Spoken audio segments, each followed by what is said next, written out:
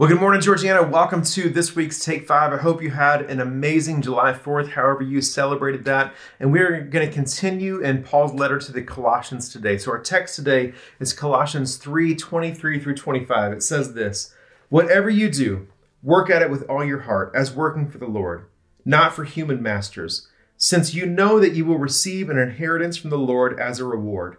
It is the Lord Christ you are serving. Anyone who does wrong will be repaid for their wrongs, and there is no favoritism." So you may have heard this text before. You may have at least heard this general idea before, that whatever we do, we should do it as if we were doing it for the Lord. And this is great. This inspires us to integrity and hard work and whatever we are about. So we're not working to impress our bosses. We're not working to impress our coworkers. If we are working for the Lord, then that should inspire us to all integrity and to a great work ethic and things like that. And this is wonderful, even just like that. But this piece, the scripture right here, comes in a larger section where Paul is giving instructions for really what the Christian household should look like. So you got to remember, these are folks who are kind of early in the first century. They're trying to figure out what it looks like, kind of in the face of a larger Roman, Greco-Roman culture. What does a Christian household look like? How does faith in Jesus change even what the prevailing culture might say that we need to be? And so speaking of prevailing culture, let's kind of zoom out a little bit. There's an idea in the surrounding culture, and I would just call it, there's an idea of patron gods. And so what I want to talk about just for a minute is how we make this shift from patron gods to a personal God. So let me back up. A patron god is this idea that each culture, sometimes a kingdom or a nation or a city, might have their own god or gods. And that god was there to protect them, to keep them safe, to bless them in war, things like that. And all you had to do, all you really had to worry about, was making sure that you kept that god happy.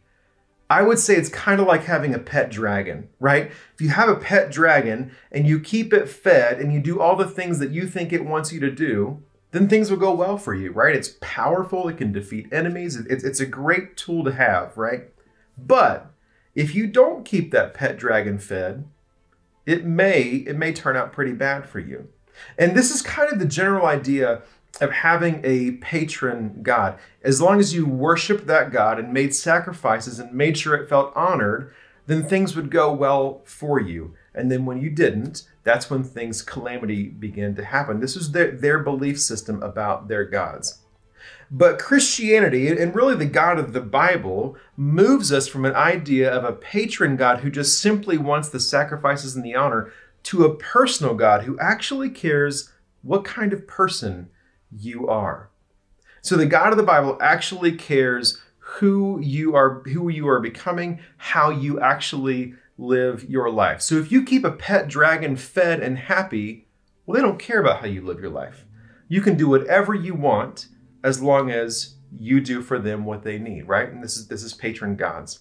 But now the God of the Bible says, no, I care about who you are. I care about how you organize your household. I care about how you actually do your work. I care about how you treat your spouse and your children and those who work for you.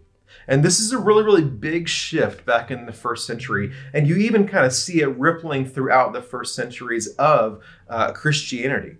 They begin to wrestle and struggle with this tension of a patron God who only cares about the worship and the sacrifices to a personal God who actually cares about me and how I live my life. And so right here in Colossians, Paul is basically letting his followers know, these Jesus followers know that God cares about what they do. And God cares about how their household is organized. And right here, God cares about how you even do your work. And if you do your work as if you are doing it for God, then that is going to create the person in you that God wants to create. So I would ask you this: what kind of God do you serve? Do you serve patron gods where you think, okay, as long as I do those outward, shows of worship on Sunday, and maybe I give generously every now and then it doesn't really matter what else I do in my daily life? Or do I serve a personal God? Do I serve a God who cares about what I do in my own house? Who cares about what I do with my job and my career? Do I serve a God who cares about what attitude I have in the Little League field, right? Do I serve a God who actually cares about what I do when I'm standing in a really, really long, slow-moving line, right, at Publix or wherever else? Do I serve a God who cares about how I treat other drivers on the road? Friends, we serve a God who is a personal God to us, not just for us personally, but a God who cares about the person that we are becoming through him.